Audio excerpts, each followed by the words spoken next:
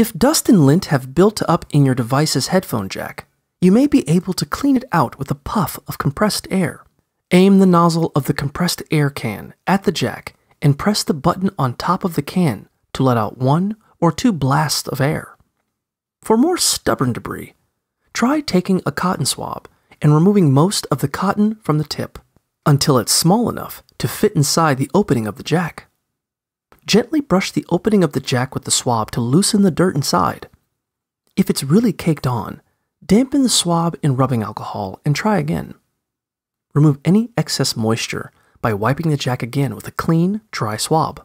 Another option is to unfold a paper clip and wrap a piece of tape around one end with the sticky side out.